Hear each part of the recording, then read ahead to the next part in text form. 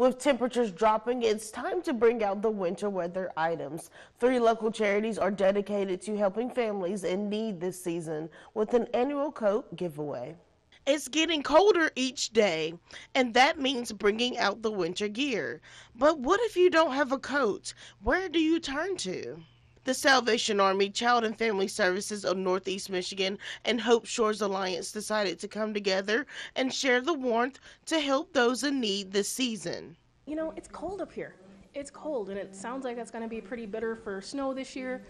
And, you know, nobody wants anybody to go cold. Nobody wants people to go hungry, and nobody wants people to be cold. Those are kind of the big things that everybody can feel for and empathize with people. And so, you know, you see represented here, and this is already picked over, how many people could come out and donate things that they weren't using or that they didn't need anymore. Or we had one who bought out Kohl's in the spring when they were clearancing out all their kids' winter coats, and she bought like all of them and brought them to us. So, you know, it's those things where people are thinking of the people who need them. Before 8 a.m., over 100 people were in line to receive a coat.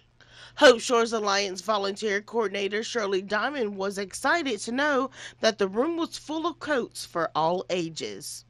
Last year we were pretty scarce with children's winter coats, and this year we got plenty of new donations of coats, children's coats.